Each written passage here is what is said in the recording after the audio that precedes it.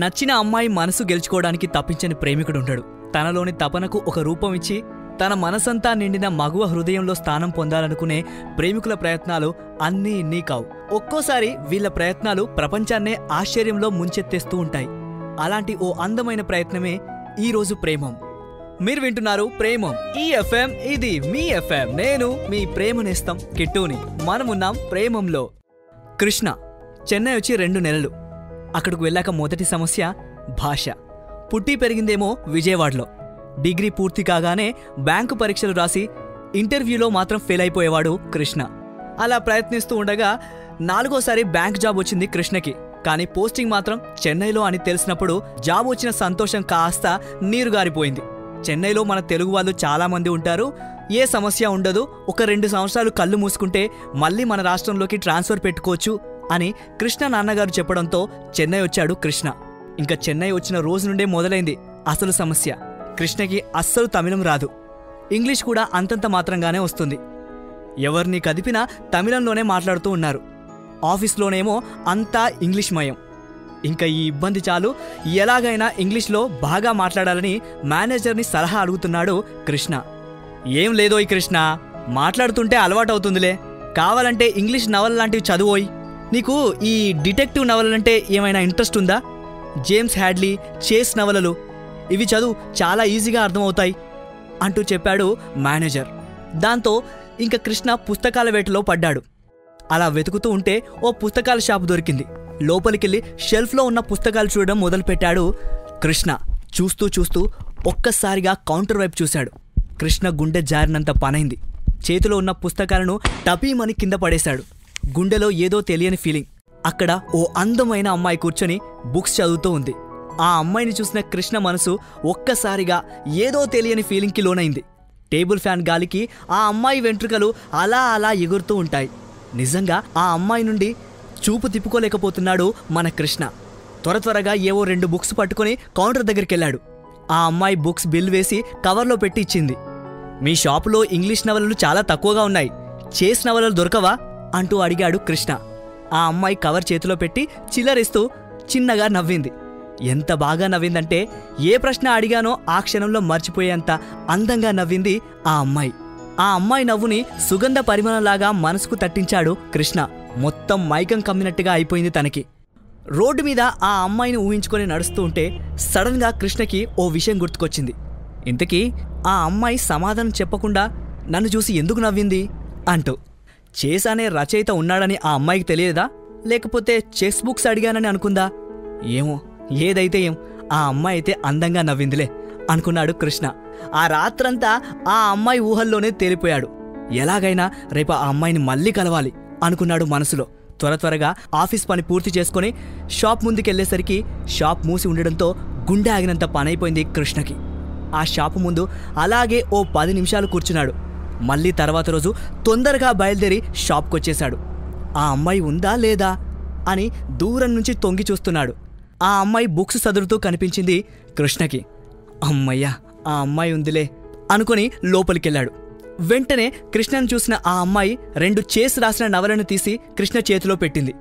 Oh thank you, నాకోసమే తెప్పించారా అన్నాడు కృష్ణ. ఆ అమ్మాయి బిల్లు చేతిలో పెట్టింది. మీ పేరు తెలుసుకోవచ్చా అంటూ అడిగాడు కృష్ణ. ఆ అమ్మాయి కళ్ళు పెద్దగా చేసి చూసింది. ఓ ఉత్తినే చెన్నైలో అమ్మాయిల పేర్లు ఎలా ఉంటాయో తెలుసుకోవాలని ఉందండి, అందుకే అడిగా అంటూ బుక్స్ చూస్తూ మెల్లగా మాట్లాడాడు కృష్ణ.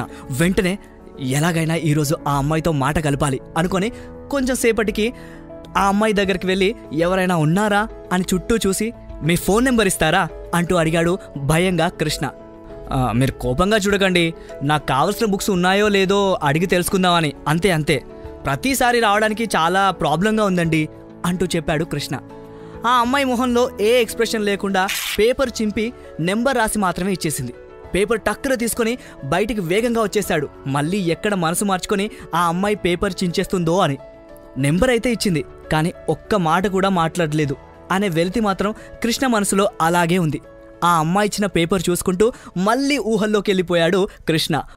ఆ అమ్మాయి నెంబర్ చేతికొచ్చిన క్షణం నుంచి ఆ అమ్మాయి గొంతు ఎప్పుడెప్పుడు విందామా అని మనసు తపిస్తూ ఉంటుంది కృష్ణకి.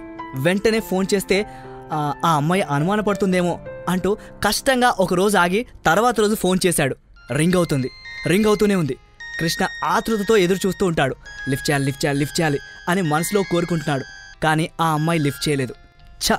నిన్న నెంబర్ తీసుకున్నప్పుడే ఆ అమ్మాయికి మిస్డ్ కాల్ ఇస్తే బాగుండేది, ఇప్పుడు ఎవరో అనుకొని లిఫ్ట్ చేయట్లేదేమో అని కృష్ణ మనసులో అనుకుంటూ ఉండగానే కృష్ణ ఫోన్కి మెసేజ్ వచ్చింది.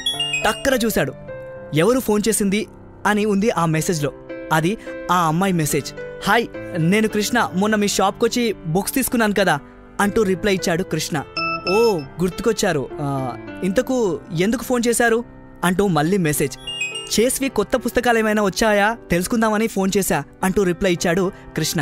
అతనివి కొత్త పుస్తకాలు వచ్చే అవకాశం లేదు, ఎందుకంటే అతను 30 ఏళ్ల క్రిందే చనిపోయాడు అంటూ ఆ అమ్మాయి మెసేజ్ చేసింది. నా జీవితం, అమ్మాయి ముందు సిగ్గుపోయిందే అని తనలో తాను తిట్టుకుంటూ ఉంటాడు కృష్ణ.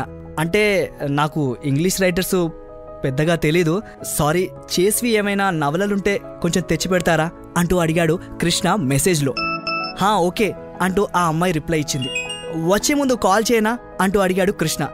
నో, మెసేజ్ పెట్టండి చాలు అని చెప్పింది ఆ అమ్మాయి. ఆ అమ్మాయితో చాటింగ్ని ఫోన్లో చూస్తూ మురిసిపోతూ ఆ రాత్రంతా మళ్ళీ ఊహల్లో తేలిపోతున్నాడు కృష్ణ. తర్వాత రోజు అందంగా రెడీ అయి షాప్కెళ్ళాడు. ఆ అమ్మాయి నవలలు చేతిలో పెట్టింది. అవును, అడగడం మర్చిపోయాను, ఈ షాప్ మీ సొంతమా అంటూ అడిగాడు కృష్ణ. ఆ అమ్మాయి నవ్వుతూ అతని వైపు చూసింది, కానీ మాట్లాడలేదు. సరిగ్గా వినలేదేమో అంటూ మళ్ళీ అడిగాడు.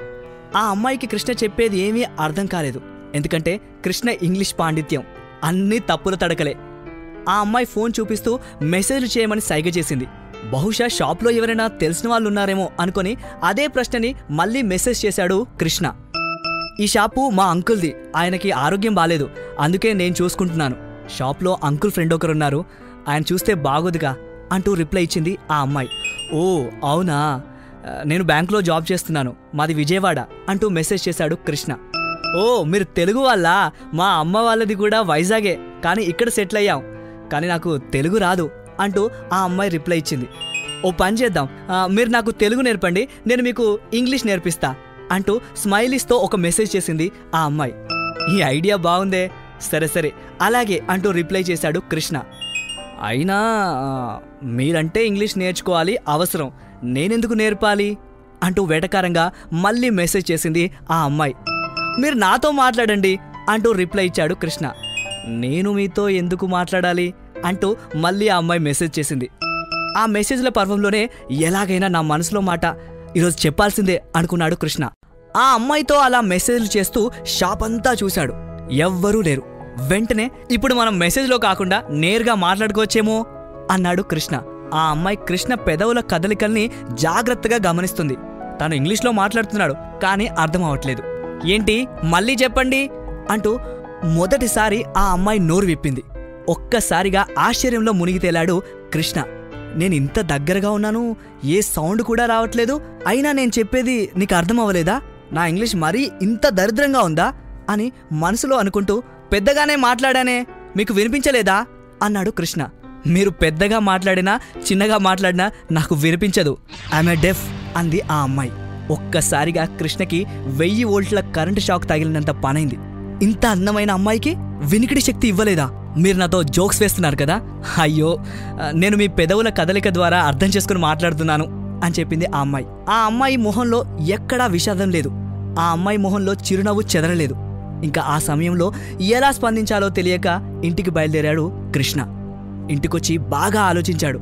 ఒక్క లోపంతో నాకు నచ్చిన అమ్మాయి మీద ప్రేమ తగ్గిపోతుందా? అలా అయితే నాది ప్రేమ ఎలా అవుతుంది? ఆ అమ్మాయి ఏ ఒక్కరితో మాట్లాడకుండా నన్ను మాత్రం నమ్మి నాతో మాట్లాడింది. తనకు నా మీద ఓ నమ్మకం ఏర్పడింది. నాకు అదే నమ్మకం నా ప్రేమ మీద లేదా అని ప్రశ్నించుకున్నాడు కృష్ణ. సమాధానం దొరికింది కృష్ణకి. వెంటనే పక్కనున్న ఫోన్ తీసి, మీరంటే నాకు చాలా ఇష్టం, మీకు ఇష్టమైతే నేను మిమ్మల్ని పెళ్లి చేసుకుంటాను అని మెసేజ్ పెట్టాడు ఆ అమ్మాయికి. మీరు కరెక్ట్గానే మెసేజ్ చేశారా అంటూ ఆ అమ్మాయి నుండి రిప్లై వచ్చింది. డిక్షనరీ చూసి గ్రామర్ తప్పు లేకుండా మరీ టైప్ చేశాను, అదే నా మనసులో మాట అని మెసేజ్ చేశాడు కృష్ణ. ఆ అమ్మాయి నుండి ఏ రిప్లై లేదు. కొద్దిసేపటి తర్వాత, ఇంతకీ మీ పేరేంటి అని మెసేజ్ చేశాడు కృష్ణ మళ్ళీ ఆ అమ్మాయికి. వెంటనే నా పేరు రాధ అని ఆ అమ్మాయి నుండి రిప్లై వచ్చింది. బహుశా కృష్ణ మంచి నిర్ణయం తీసుకున్నాడని చెప్పుకోవాలి, అందుకే రాధకి కూడా కృష్ణ నచ్చినట్టున్నాడు. వెంటనే రిప్లై ఇచ్చింది. ఇలా రాధాకృష్ణులు ఒకటైపోయారు. మీరు వింటున్నారు ప్రేమం ఈ FM, ఇది మీ FM. నేను మీ ప్రేమ నేస్తం కిట్టుని.